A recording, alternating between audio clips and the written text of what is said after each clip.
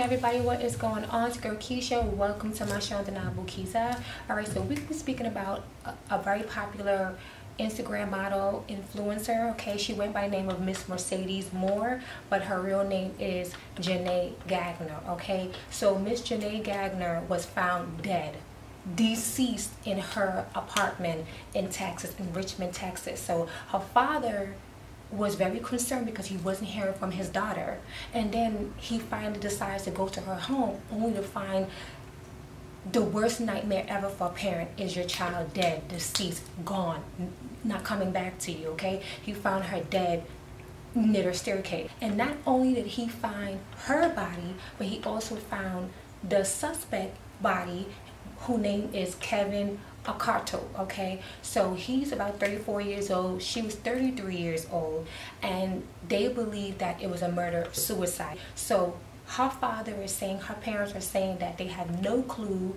how this guy found her, but they believe that he was an actual stalker. You guys already know, when you're famous, when you're popular, you have a huge following, chances are you're going to have a stalker, you're going to have some crazed fan. Now, they may not do or go to the extreme what Kevin did, but it's still a possibility. Okay, it's still a very huge possibility.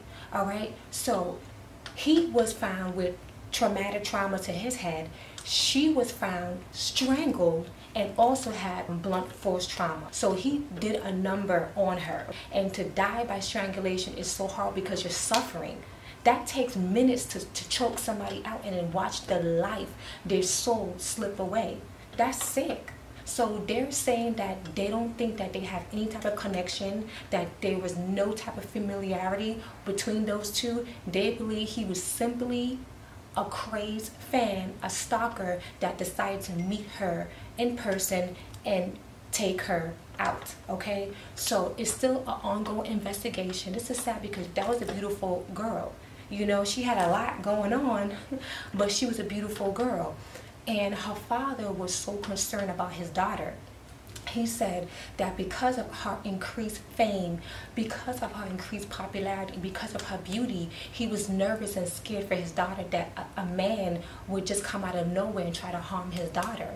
And his worst nightmare came true. It actually became a reality for him. Now he has to bury his own daughter, his own princess. People have to be careful because a lot of sick, depraved, sadistic people out here, that if they can't have you, they would take you out. If I can't have you, nobody can. Some people take it too far. You know, it's one thing if you're gonna be a fan, if you're gonna be a ride or die fan, but don't be a ride or die fan and literally take it to ride or die, and you really act on that. That is sick and crazy. They were both young. So, again, like I said before, there's an investigation, but I think this is a really sad case because when I heard the story, I'm just like, what? But then this is what happens a lot of times when people are famous.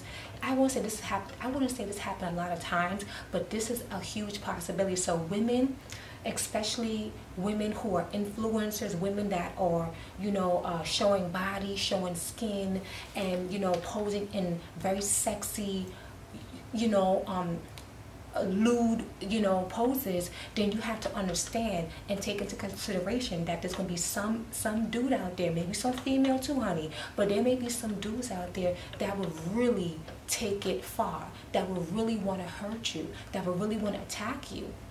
And then some people are bugged out to feel that, oh, because I'm a fan, oh, because I support you, they're entitled to have you. And that's not how it works. But a lot of people don't see it that way. A lot of people feel like, well, I support you, I'm a fan of you, I got love for you, I show you love, what you gonna do for me? Not a damn thing. Not a damn thing. But people feel entitled. You know, this guy didn't have to come to her home and strangle her and kill her. Now two parents have to bury their daughter. It's really sad. So we have to see any new information that comes out, you know. But like I said, women and men have to be careful because a lot of people will run up on you. You think that they won't. They would and they could. So you have to be very careful when it comes down to being famous, when it comes down to wanting to be popular, when it comes to wanting to be an influencer.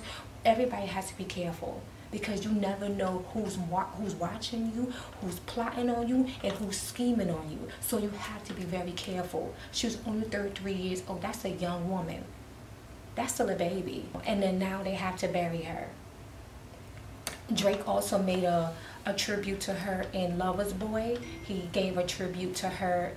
So, you know, people going to be showing her love. But like I said, this is really sick. For you to go ahead and kill her and then kill yourself, like, dude, what the hell? Tell me what you guys think of this case. Do you believe that he was a crazed stalker? Do you think these people had any type of affiliation with each other? Do you believe that he was more than just a stalker? Leave a comment, like, and subscribe, and come back for some more. All right, peace.